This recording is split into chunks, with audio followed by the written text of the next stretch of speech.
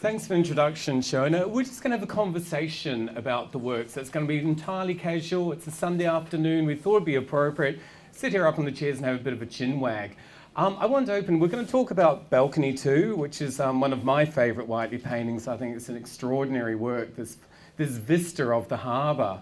And of course, what's the first thing you notice about is this extraordinary blue, Winsor & Newton, deep ultramarine oil. What brought Brett to this blue and using this so dominantly in his work in the mid-1970s? Coming back to Australia and the colour, the light, more than anything. I was quite surprised when we started re-hanging some of the English pictures here, just how different the colour was. Because in England they read as rather warm colours, and here they're much more layered and much more dense and much more English light colour. And coming back to Australia, the immediate impact on Brett and on me and on everybody, and one of the reasons we decided to stay was the natural light. The white kind of bleached out thing, so you do a blue like that. Also the harbour changes like this. It's never that blue, that particular blue. Brett said about French ultramarine that it was something that hit a nerve end for him particularly. Certainly some of the French painters earlier that he admired, Matisse used a blue that was quite high-key, but not as high-keyed as this. One of the things that people don't really acknowledge that often with this blue is that it's often underpainted with a darker blue, a black, so it's not just a flat contemporary surface. Though this is painted on a canvas, and when he painted on canvas they're much thinner than when he painted on board, but there's always a degree of underpainting as well, which comes from his earlier works and comes from a bit of advice from Lloyd Rees when he was very young to rag off paint rather than, and put it on in layers rather than just try and do a flat surface. You can see the difference between contemporary, so-called the next stage of contemporary non-figurative art, that is often very flat colour, unless you're a colourist and you want to just work colour fill painting. But he never really did much. He did a bit of spray painting for the outback pictures, but that was the only time he did that. So it's put on with a brush, it's drawn on rather than kind of slashed on as a flat colour, and it's meant to donate a mood. So you might be thinking looking at flat French ultramarine, but you're actually looking at something that's quite moody in a way, the dark and the light. And that's the way the harbour is. The other big one that belongs to the art gallery here, a Big Orange it's called, is an orange light, and Lavender Bay really does change. I still own one called the Grey Harbour. There's quite a lot of rainy day ones, and on those days the harbour is actually quite grey. And then in the evening you'll get a very warm red light sometimes, so it looks quite orange. And, you know, I mean, Brett's keyed the colour up each time. But it is very moody and very changing, which is another reason why I'm still there and addicted and got out of London and came to live in Australia, is that I'm just, you know, I was, we're addicted to that Sydney Harbour thing. It's just beautiful. Why move? That's a very good point.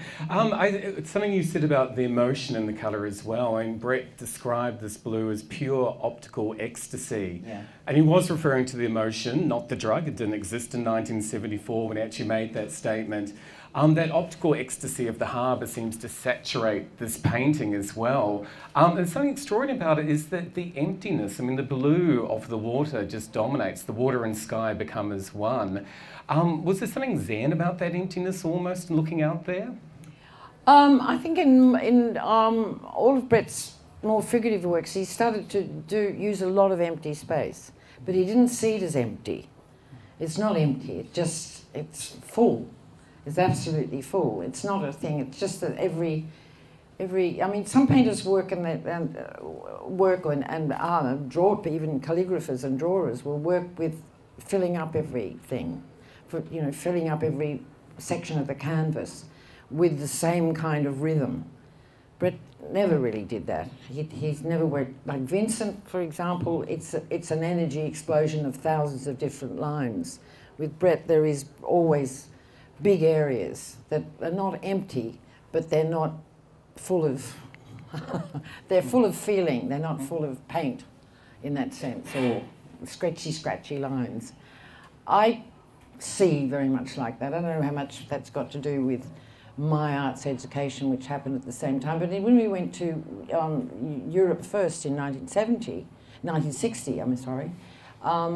to Italy and looked at the 13th, 14th century Italian painters, they had a huge effect on most contemporary English and European artists. People like Cimabue and Duccio and things, and a lot of those earlier flattened space, certainly the flattened space, which we now call the aerial view, because we see the landscape from above in aeroplanes, and so we call that a flattened space and a flattened picture plane, is there already in earlier Italian pictures.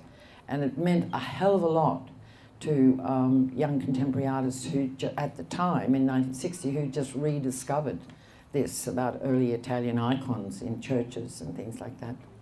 So you get vast areas in those sometimes of just nothing but gold leaf or something, you know, and Brett learned a lot from that. I mean, as an arts education, it was pretty eye-opening. That was the shock of the new for him and for me at the time. One, the scale, and two, being able to just leave something without, you know, things happening in it. So it's less narrative in that sense. You know, there's no little men on the boats or anything. They're forms that sit one up against each other, and that includes the colour. And Wayne's right. I mean, the thing is one colour all over. So, you know, there's no real need for a horizon line, and yet at the bottom of this picture, and quite a number of the bigger pictures, he puts a kind of frame inside the frame, which denotes a kind of thing of looking out from, into a space outside that. I think in this work too, I mean, the aspect of Brett's work is the line. I mean, the line is often so important. There's a linear element to this as well. The line which sort of denotes the exterior of that expanse, but the balcony, the wonderful heron flying across with a little speed line behind him, the bridge up there, and the line is sort of sensuous as well. And I believe there's a connection back to Lloyd Rees, the wonderful Berry work we have hanging around the corner, but also Brett's own interest in the line. Where did that come from? The interest in the line really came more, not so much from Lloyd's earlier works, because that was more about the mass, the form, right, the sensuality that he saw in Lloyd's work, which surprised Lloyd Rees enormously when he told him about how sexy his pictures were. And Brett took that straight into his abstract pictures. He's, you know, clearly in 1960 up to about 1964, when he changed back and started painting the bathrooms, but you're still getting a much more kind of amorphic mass. The linear thing comes from, one, a respect for Chinese and Japanese calligraphy.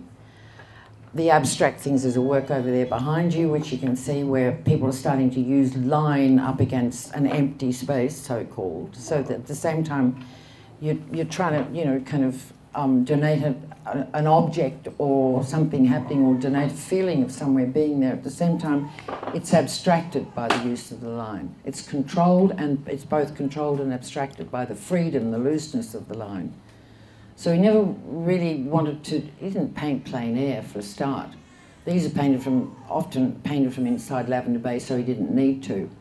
But the big outback pictures and things, the flies and the people talking to him drove him nuts, so he'd, you know, get an image in his head and take it back to the studio. So it's never trying to do photorealism or donate anything except the mood and the feel and the romance of Sydney Harbour with the harbour pictures. That includes both the interiors and the exteriors from Lavender Bay. Plus it's where we were living, and there was, you know, all kinds of ups and downs going on in one's normal life, but it was also the central focus of our life at the time. And Brett painted often from where he was, most of the time, in fact, painted from where he was. He continued to paint some later Lavender Bay pictures later on. They're very popular in this country. And so everybody always wants one, you know, kind of. You know, most of them are bought by private collectors, and sometimes they come back on the market, and there's always a big appeal for them. And I think that's true of anywhere in the world, that people have a different feeling from where they come from. Australia is often accused of being provincial, but in a way every city is provincial. If you want a career in New York, you've got to go live there. You've got to paint things that are relevant to New York people. if you want to have a career in London, you've got to go live there and paint there. And that's really, we did that until we came back to Australia. And from then on in, really, he painted mostly Australian subjects of one kind or the other, either landscapes where we were staying at the time, or the harbour from where he was living at the time. So there's a lot of emotion and kind of heart connection rather than theoretical stuff going on with Whiteley. Some people love it, some people hate it. Tough, you know, you can't win everybody. Can't please everybody all the time. Another famous line of Bob Dylan's. It's true. And you wouldn't want to please all the people all the time. I think it'd make a very dull world if everyone's happy constantly. Well, mix it up. That's right. And these days, to be too popular is almost makes people a virtue. You get accused of being populist. Just picking up what you said about Brett Whiteley painting from where he was, that element of painting from his life. What was life like on returning to Australia in 1969 after 10 years away in London, New York, coming back here? Well, we came back in 1970, without any really intention of staying. I don't know where we thought we were going. Oh, in fact, we were, the theory was we were going to go and live in Fiji, but Brett got thrown out of Fiji for some drugs, and they weren't very serious ones, but anyway, he got thrown out, and Archie and I, of course, had to follow. So we put the mini moke and everything else we had on the ship and came back here, and were met by a huge amount of journalists who were very overexcited by the fact of kind of a successful artist, you know, pop star things that started to happen around artists then, you know, with long curly hair and his mad-looking wife and this poor child who didn't know what was going on. Neither did we, actually. So we came back. But it was meant to be to bring the Fiji show back to here, which we'd already put on in Fiji for the locals, and they'd loved it. And then the English police arrived and threw us out, basically. Well, not threw Brett out, not me and Archie. But that meant we couldn't go back. So then we went to visit a friend called Roland Schlick, who was a painter and architect who had rented the downstairs of Lavender Bay. We went up to Mudgee, had a look up there, and Brett said, "No way, you know, like there's nothing growing up here except rust." I think was his famous statement. I think Mudgee's changed very much in the last 30 years. There's lots of things happening in Mudgee now. But, we didn't really intend to stay, and we found this flat had become vacant in Lavender Bay above our friend Roland Schlicht and his family. So we moved into it. We just literally fell in love with it.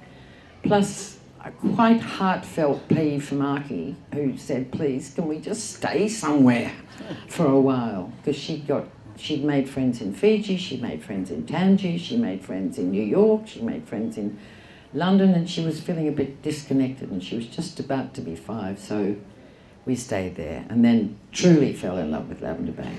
And like any other option just seemed a bit silly, really. And it's the first time we owned anything, to be honest, except the mini moke, which we owned in Fiji.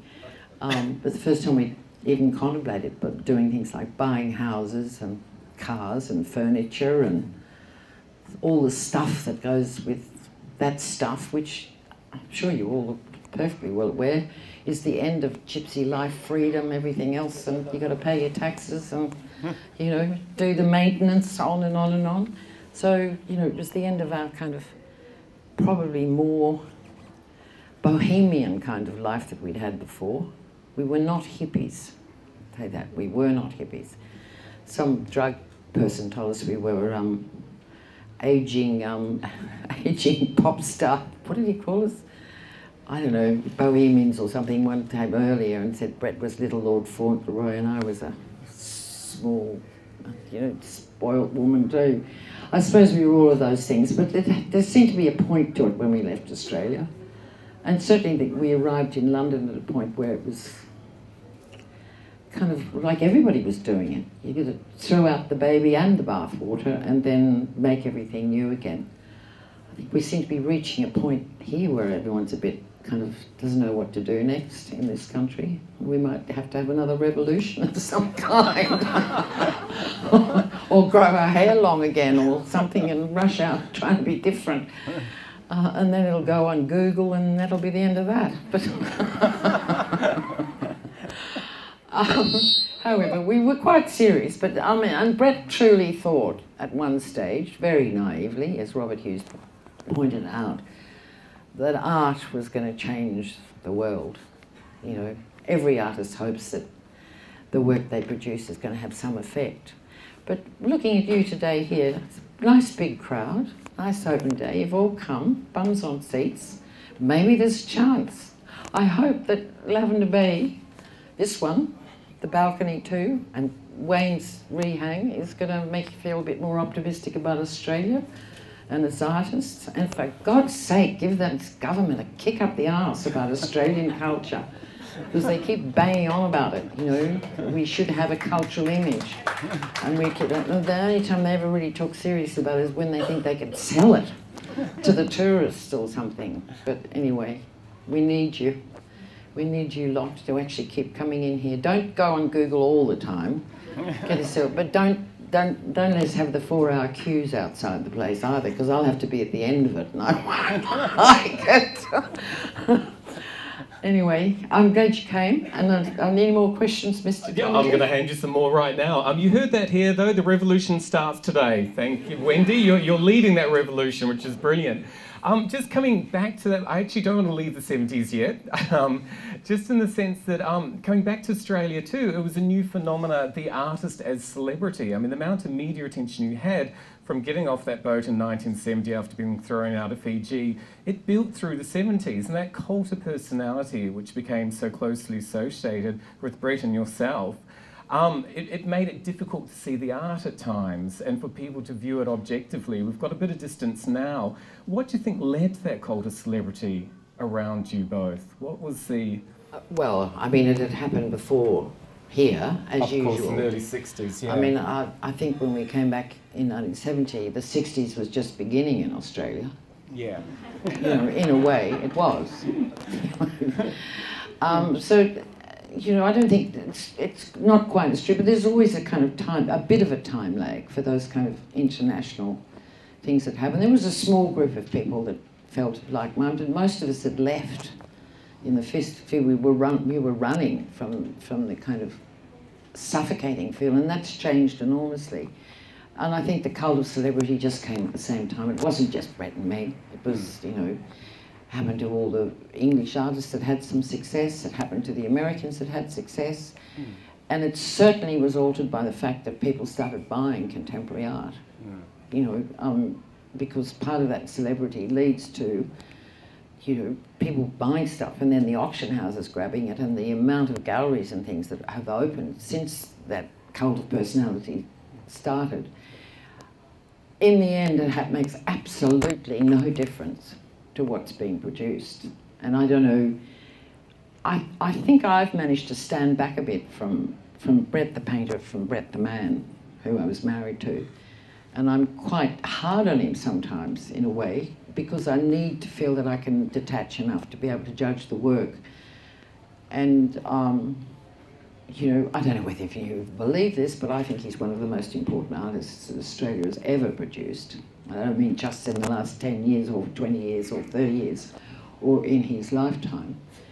Some of the things he did for the Archibald and things like that were quite radical in their time. And there's still a lot to learn from a man who thinks and works like that, that doesn't actually fit the mould of, you know, being what everybody else should or shouldn't be doing in his time. He struggled with it all his life. You know, trying not to bore himself to death. I struggle with it. I come and do these things. I think, oh my God, the worst thing that could happen is not just boring you, but boring myself to death while I'm sitting there. So I'm kind of like going, oh, here I go again. Talk, talk, talk. If you fall off your chair, we know you've actually bored yourself. That'd be exhausting. You're still upright. One thing I just want to say, and we might take some questions from the audience in a moment as well, I think. It's a great opportunity. But we have Brett's portrait of the artist in his studio from 1976, which won the Archibald Prize in 76. It's actually hanging on the stairwell on the way up to the Symbolism show. This is such a peaceful picture in some ways, and that's such an intense painting, painted a year later, where his reflection, the self-portrait is a reflection in the mirror, and he looks so sort of wired and anxious in that. There's a very yin and yang element between these two works in some ways. Is that what life was like at that time for Brett? And yeah, it was. It was always like that for him, really. He had an ability to be able to switch off, which I don't have quite so well. I'm a kind of like, you know, perfectionist and things, but we could be in each other's company quite a lot because we were both intent on doing our own thing, whatever it was. But he could go into a space where he just switch off. And people would come to me and say, what did I do wrong? You know, he was so friendly a minute ago, and then suddenly bang, you know. You think, life was always intense for him. He'd set himself very high goals. He loathed the feeling of failure in himself.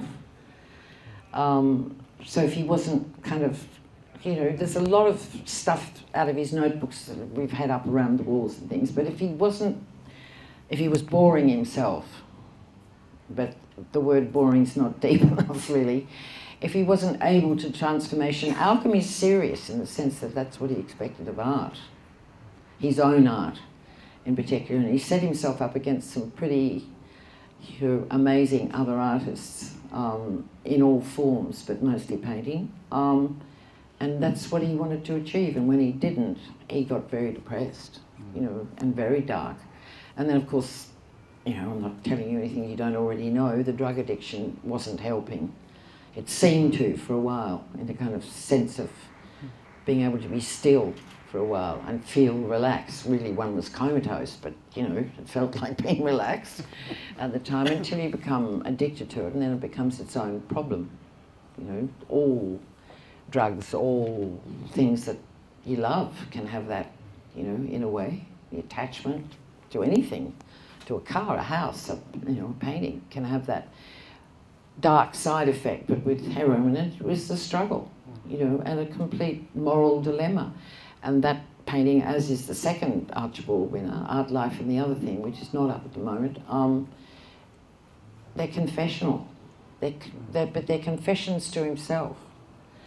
They're not so much he wants to tell you all about it, he doesn't mind telling you. It's not that he wants to, it's not like going to a priest though to rid himself of it. He's trying to understand what the hell is going on psychologically with himself. And he was a great believer in the duality of human existence and of human beings, that we're all capable of very dark things in the right circumstances, that very, very few of us achieve Buddhahood or can rise above it to the degree where you feel no animosity or pain and inflicted on others. So these questions were important to Brett. I don't know how much they were therapized by his painting, not really. He just kept trying, you know, trying to work it out. So he wasn't happy with himself ever, really. There wasn't, you know, there always had to be some other element added. I don't know how he would have dealt with old age. I think it terrified him. In the same way it terrifies most painters, the loss of virility, you know, the loss of being able to think of something that wasn't just merely repetition, you know. So, on the other hand, he didn't much admire 5-minute idea art either, so. Conceptual art that's good for 5 minutes. You know. I think, without anyone lingering on it, I think it's interesting these paintings are produced when you and Brett do start using heroin. It's that mid-70s moment, a moment of being on the harbour with all this beauty in front of you. But having talked to other people I know who used heroin in the 70s, it's just the ease with which people slipped into using it. It wasn't necessarily... the horrors which could result weren't perceived amongst others I've spoken to. It was just something which we didn't know about them. No. We didn't know about them. I mean, now I come to think about it, it was really being quite stupid because we had been in New York for a couple of years, but you didn't really see it in New York, and it certainly hadn't hit the middle classes. It was a ghetto thing in New York, a black ghetto. In Australia, it didn't exist in the middle classes. Before we went away, you would have been considered, you know, it was pretty boozy culture, and still is Australia. You know, the rites of passage was about booze, not about particularly drugs in those days. If you were a bit of a, you know, veering off to the left, you might smoke a bit of marijuana, but the use of opium, heroin, all these new drugs that have come since then, speed, everything, didn't exist then. You can't hear? Sorry, no, something's happened now. They can't hear. Hello? All right, so, I mean, it was really a question of, it was just time. People slipped into it because suddenly it was available, and that was a lot to do with the Vietnam War and people coming back from Vietnam, either American soldiers or Australian soldiers coming back, bringing it with them. So suddenly it was on the open market, and being the kind of people we were, and a lot of other people were, you just thought, oh, I'll try this. You know, I'll have a try. We'd smoked opium once before in New York, and that's what Brett got busted for. In Fiji was a little bit of opium that he'd bought from a Chinese person, but he had absolutely no idea how to use it, you know, make the pipe and do all that. And he ate it and made himself very sick and threw it in the drawer, and that was the end of that. So it's not like we were highly skilled in the use of drugs or anything, and we went into it really naively, you know. Of course, we knew the romantic kind of connotations of the use of things like that, and people had died of, you know, but they were all people that you never think it's going to be you. And it killed Brett in the end. There's absolutely no doubt about that. He didn't survive it, and I haven't used any kind of a drug for 22 years now, so I'm pretty used to it. You know, I'm used to being a unstoned, clear-headed, possibly, from time to time, just on the brink of, you know, for all those old people stuff to start happening, probably. Who are you? I don't know. Who am I? I think the newspaper said I was Wendy Whiteley. I'm certainly hoping you are. She's an imposter. She's doing a very good job.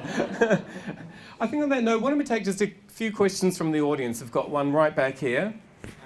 Just looking at the early abstract work from the early 60s, there seems to be quite a continuing underappreciation of that work. Do you think it's part of a wider underappreciation of Australian abstract work from the 1960s?